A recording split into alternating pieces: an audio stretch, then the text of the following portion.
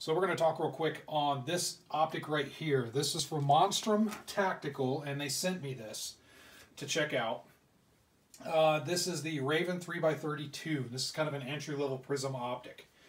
So it's a 3x32 prism optic. It has the black etched circle dot reticle. So you have a dot with a circle around it. Just kind of think about very similar to like an EOTech reticle and whatnot. And you'll get what I mean. So in fact, I'll even right here, what I'll do to make this easy is there's the reticle you see on the piece of paper. And instead of me reading off all of the technical specs, there it is right there. So you can stop the video, check it out, read at your leisure. So this optic, it's pretty budget priced. It's not extremely expensive, which I like. And even though it's not the lightest optic out there, it does balance well. This is a 7.5-inch pistol that I have this on, and it seems to balance pretty good.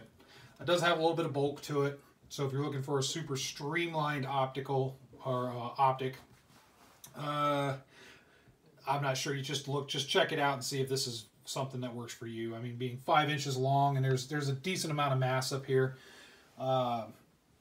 Again, it's pretty well balanced, but it's not the most streamlined.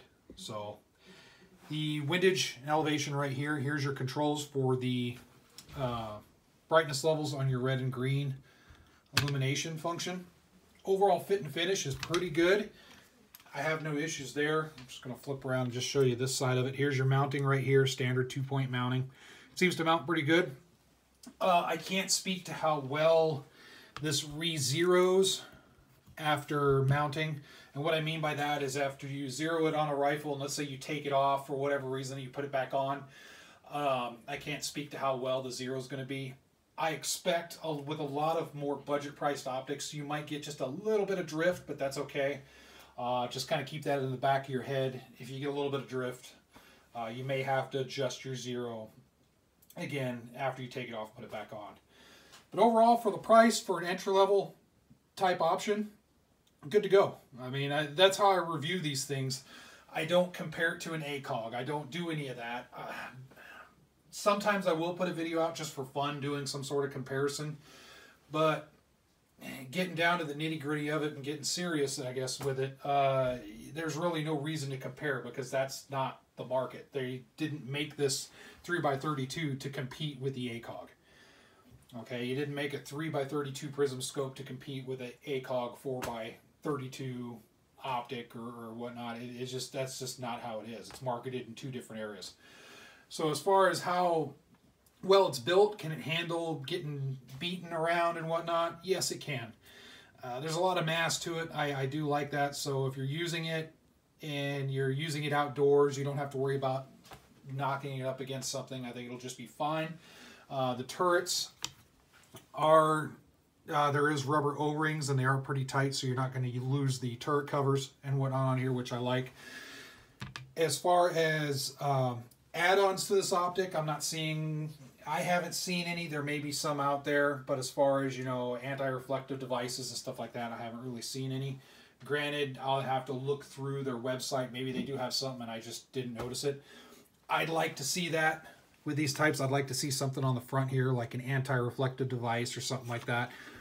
That's kind of my thing. I like those. I like to throw them on my optics whenever I can, so that's just me. Overall, check it out. If you're looking to get into the game, the Prism game, one thing about the Prism scopes is the glass is pretty clear.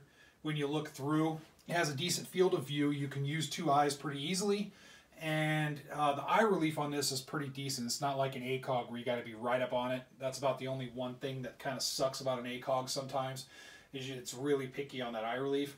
But this one has a pretty generous eye relief, and I haven't had any issues as far as I'm concerned. So anyway, check it out.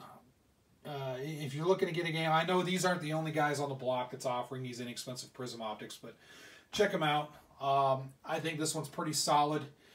And again, it's styled a little bit different, has a little bit more mass, a little bit more bulk to it, but it's still pretty balanced on the gun overall. So if you kind of like the styling, that second type of cool thing, you know, then definitely check them out. I dig it. The very first time I saw it, I'll be honest, I kind of saw it in a catalog and I was like, I don't know. But then after messing with it, I'm like, okay, yeah, I dig it. It's pretty cool. It's not the end-all be-all type optic out there for sure, but I kind of dig it. It's a little bit different. All right, thanks a lot for watching. As always, put your thoughts in the comment section below. Just wanted to show this to you folks, and just so that way gives you another option. I know there's tons of stuff out there, and I like to throw videos out when I can to just show you guys what's out there. So feel free to comment, whether good or bad, all that good stuff. Show your support by subscribing. You know the whole YouTube spiel. All right, stay safe.